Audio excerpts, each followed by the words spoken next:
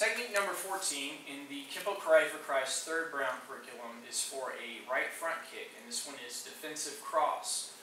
Defensive cross is going to show up also in long 4. There'll be one less step when we do it in long 4, and that's the very, very initial step here, because in the actual self-defense technique as they kick, we're going to take 2 steps back. It'll go back with the left, then back with the right as everything happens.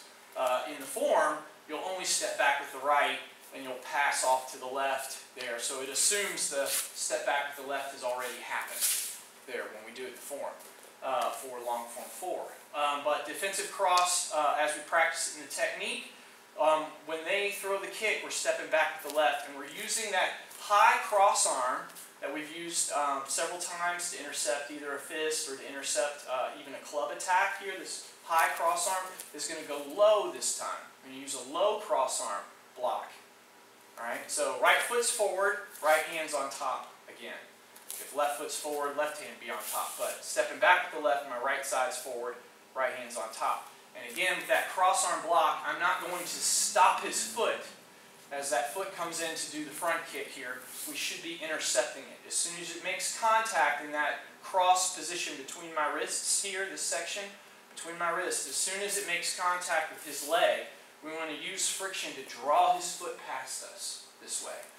Much like we've used it with deflecting hammer way back in yellow belt. Now we're passing it off to this side using both hands. So as the kick comes in, we intercept with the cross arm, catching the foot and passing it by. Do not open your fingers and hook their hand. This is a bad habit, and you will at some point get your fingers kicked and broken. Fingers close into a fist. Right? As we cross, we use friction between the wrists to pull their leg by. And that way, no broken fingers. So kick comes in, catch and pass it by.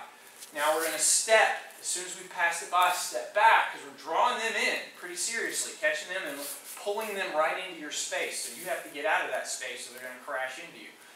Pull them into your space and take a second step back.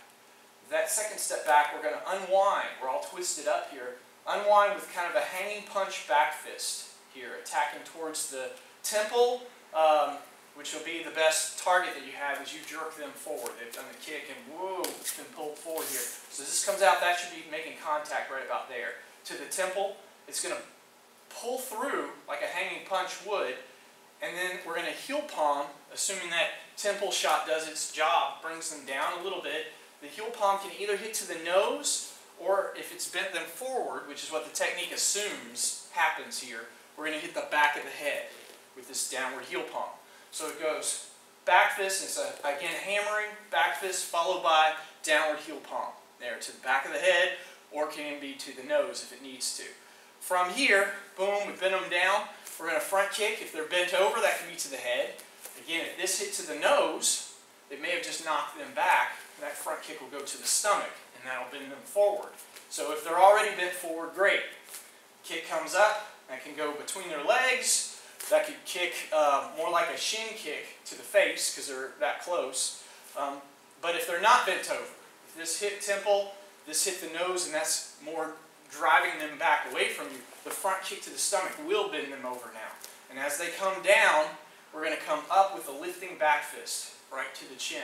So as they're bending into that from that last move, we're hitting up into the chin. Or if they're already bent over, we're coming up against the nose. And in that case, we'll check behind the head.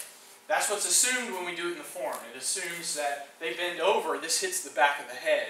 Front kick is deep. There, boom, can be between their legs or like a shin kick coming up into the face. And this lifting back fist is to the nose because they're already bent down.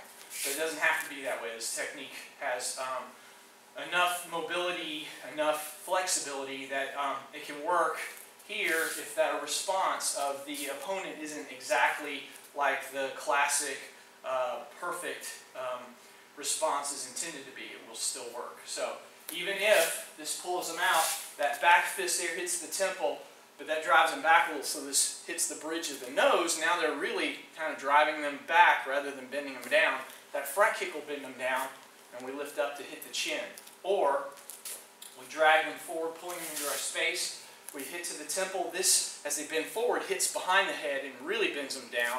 This kicks deep, and then comes up and hits the bridge of the nose. From there, we full cover out. The movement doesn't change. The targets adjust ever so slightly. So again, that's defensive cross. Step back to the left, right on top. Cross arm intercepts and passes that leg. As you step back with the right, hammering back fist, hammering heel palm, front kick with the right, lifting back fist, and then full cover out to 6 o'clock. One more time for a right front kick, defensive cross.